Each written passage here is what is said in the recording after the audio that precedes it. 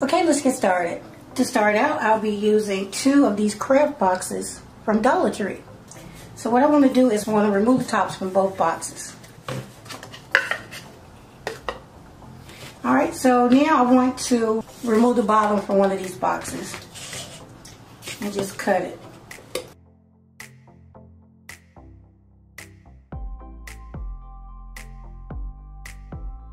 I probably could have just punched it through. Alright, so the next thing I want to do is take some popsicle sticks because I want to glue these 2 pieces together. Some hot glue and put it right inside. And I'm going to do several.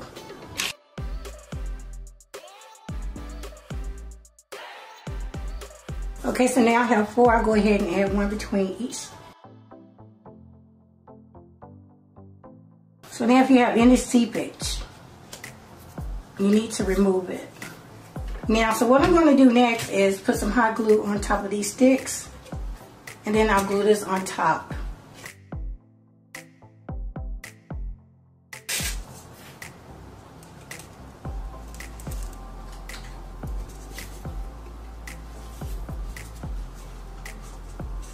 I'll even line it up in the back. So now I'll let the hot glue dry and then clean up that seepage. I have this glittery champagne gold paper that I'm going to use to wrap this. Okay, moving right along, I have one of the 9-inch cylinder vases from Dollar Tree. I have some of this silver vinyl adhesive. So I'm going to wrap the outside of the vase with this paper.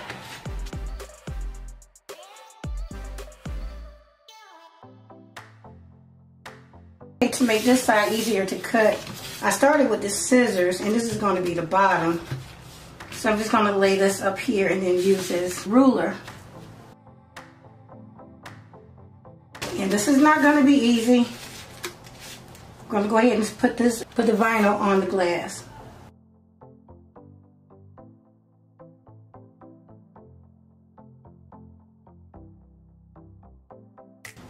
Okay, I'm going to fold this up. I've done this once and I didn't get a good result, so I'm trying something new.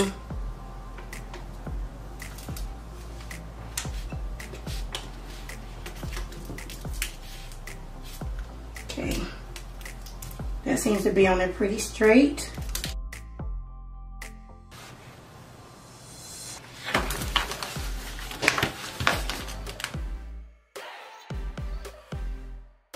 This part might take some time.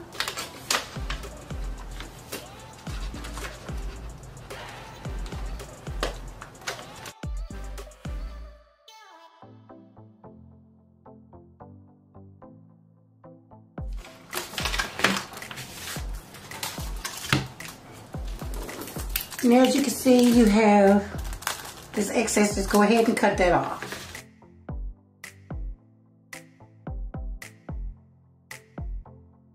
And now you want to remove that top sheet.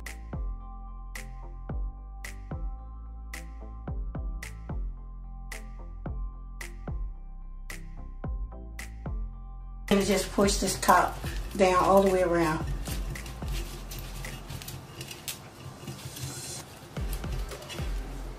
Just like that. Now, as for bubbles like this at the bottom, you just take your blade and just put a little bit of a cut in there, and you can remove them that way. You just need a place for the air to escape.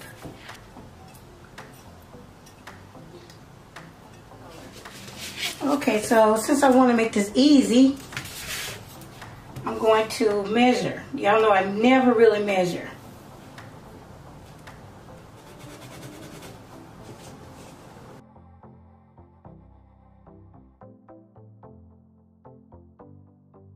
Now I'll cut it with the X-Acto knife.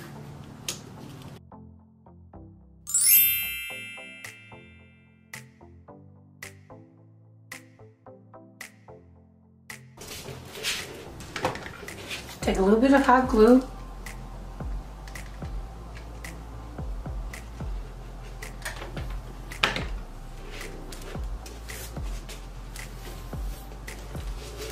And lock one side down. Okay, so this is our base of our lipstick. Isn't that pretty? Okay, here I have a box that I used already and one of the Dollar Tree sanding blocks, and I have this because this is what I'm going to use to make the actual lipstick. I have 4. On the first one I did, I used 3 of these, but this time I want the lipstick to be a little longer, so I'm going to go with 4. So here I have a mask that I'm going to put on. And so what I'm going to do is just shape these into the shape of a lipstick, and you'll see how. It won't be perfect, and that's okay because I'm going to end up wrapping my lipstick with one of these Dollar Tree plastic chopping mats. So yeah, I'm going to wrap it with that so it'll be really smooth, but I need this to build it. Now really I could just use the chopping mat and make the lipstick, but I don't want it to be hollow like that. So I'm going to put this mask on and get to work.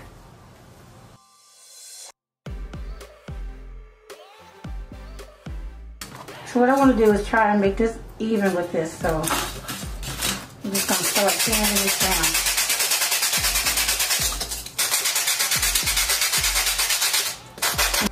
down. Another way you can do it is like go up and down like that, but I like to start at the bottom first.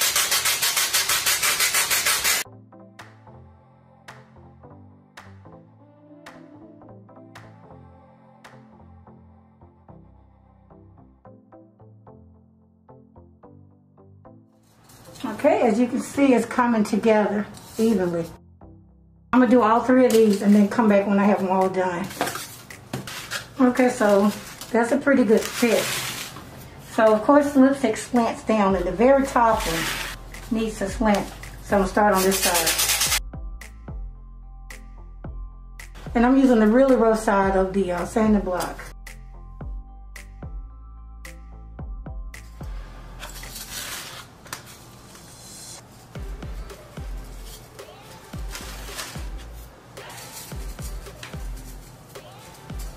Now just checking, you definitely want the widest one at the bottom. I'm going to take a hot glue gun and start gluing these pieces together.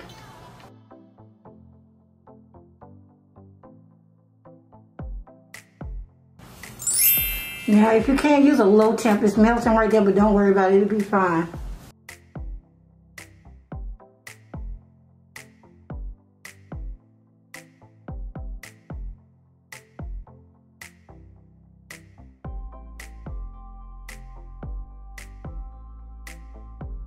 What I'm doing is you don't want the top to be wider than the bottom.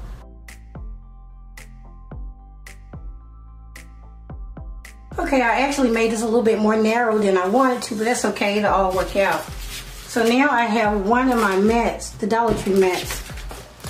And what I want to do is measure how tall this is.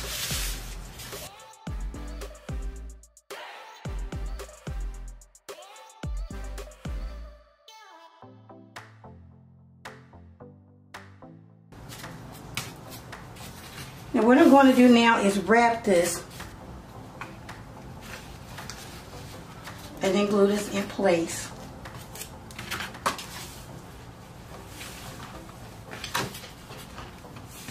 And you want to pull it as tight as you can, just like that.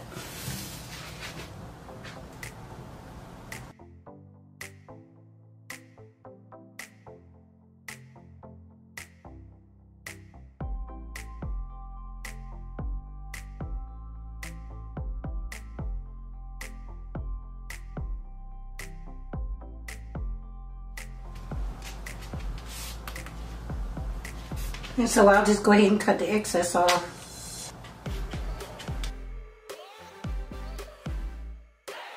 If you cut too much, just slide it up. I'm using the foam really to give it shape and to make this piece more dense. So yeah, I'm gonna let this dry and then come back and move on. Okay, I've done adding the tape and I trimmed out the top. So what I want to do now is glue. Take a piece like this and just glue it down to it. So I'm going to take some hot glue. I'm going to make sure I go right on the top of the rim, all the way around.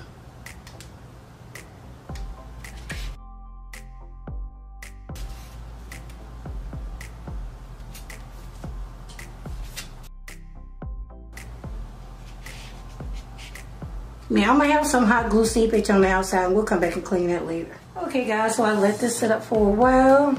So what I'm gonna do now is just go ahead and cut this off.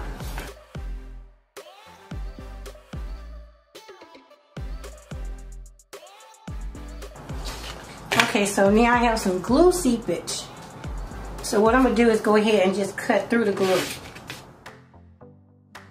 Okay, so I'm done trimming all the excess plastic from around the top of the lipstick. So now I'm just gonna go ahead and remove the tape.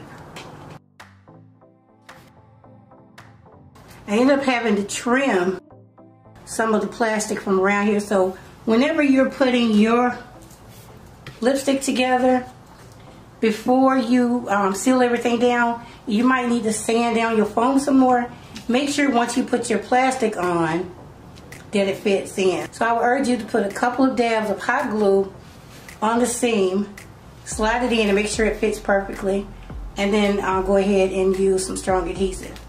Alright, so now that I've done that, I want to go ahead and spray paint this pink because the lipstick is going to be pink. And I found this Krylon. It's called Krylon Shortcuts. While the paint is drying on the lipstick, I'm going to go ahead and put some Mod Podge on my Chanel logo. And I'm doing that because I want this to be thicker and firmer, so that's what it's going to do. I'm going to brush some of the Mod Podge on the front and then come back in after it dries and do the back as well. Then I'm going to cut each letter out individually. And I'm trying to make sure that it's as smooth as possible to avoid streaks. Okay, here I've stacked a whole bunch of blocks together, 7 layers, and there's 4 across on each one. And what I'm going to do is glue this in the bottom of this base. This is how low it sits, and I want it to sit higher.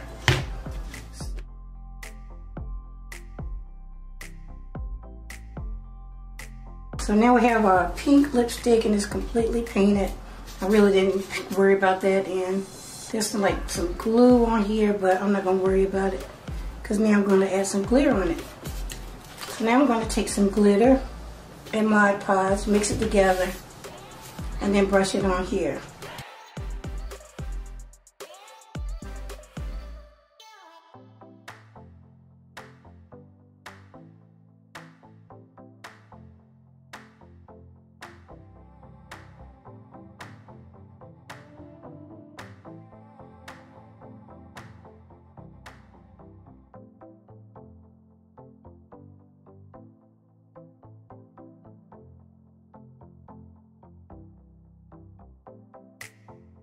Alright, so I'm going to let this completely dry and then come back. Okay, now the Mod Podge and glitter mixture is completely dried, but I'm actually not done with that finish yet. So before I finish it, I want to go ahead and glue it on the inside here. Alright, so I'm going to use some of this Gorilla Glue. I'm going to put some right inside the top.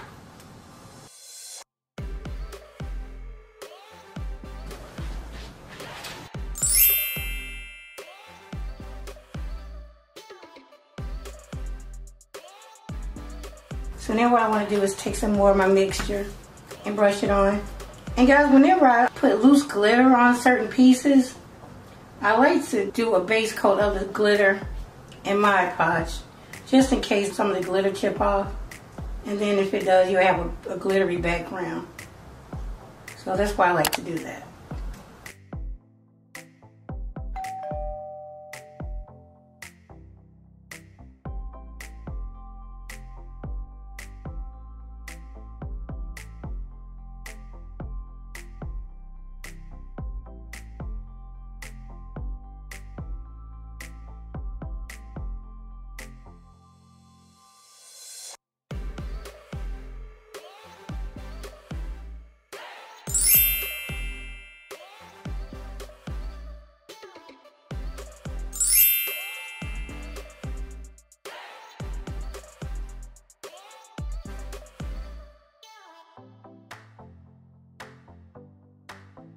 Okay guys, so I let this sit for about an hour. The glitter is completely dry, but it still will shed. So what I want to do is use some hairspray to seal it. Now you can use some Mod Podge spray as well, but I don't have any. And normally I use the Dollar Tree hairspray, like the extra hold, But unfortunately, they were completely sold out. So luckily, my daughter had some hairspray, and it says blasting freeze spray, screaming hold for hair. So this should really do a good job. All right, so I'm gonna pop my mask on and spray it on.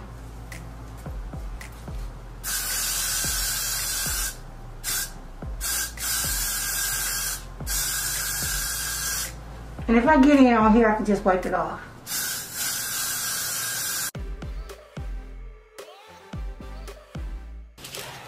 Okay, so I'm gonna let that dry. Okay, moving right along, I have the base to my lipstick.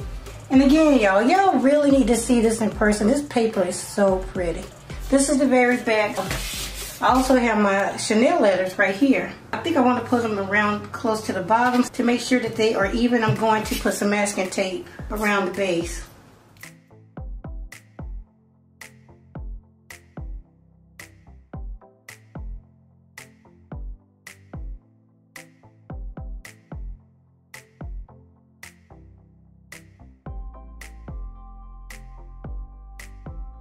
So I'm going to put some Mod Podge on the back of the letter.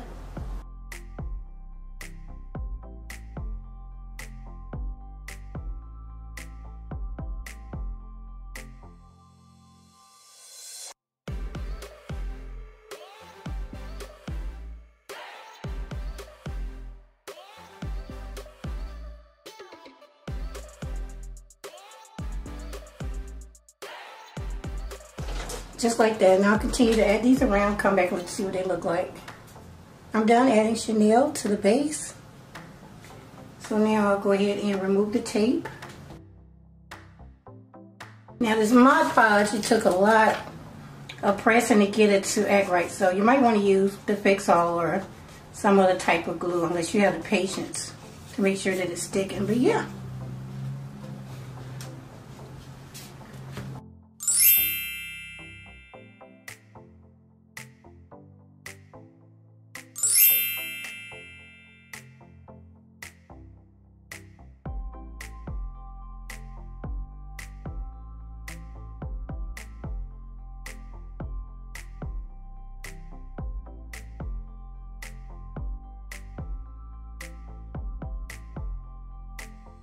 The battery on my camera died doing this part. What I did was took a piece of this paper and traced the bottom of this.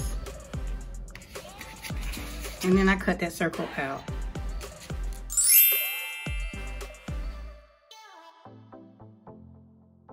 So what I need to do now is glue this down.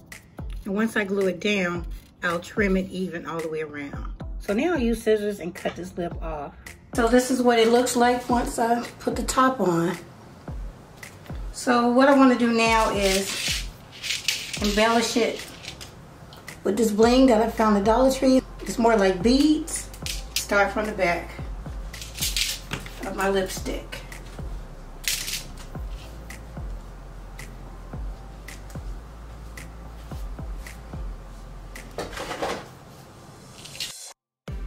Wipe it on the bling.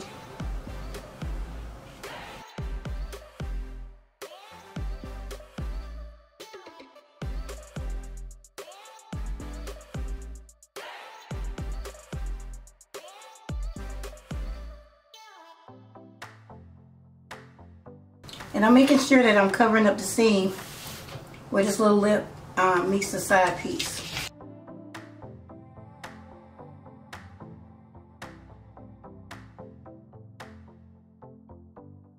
Now is go ahead and clean the neck part of it. Make sure it's really clean, put it on display, let you guys see what it looks like.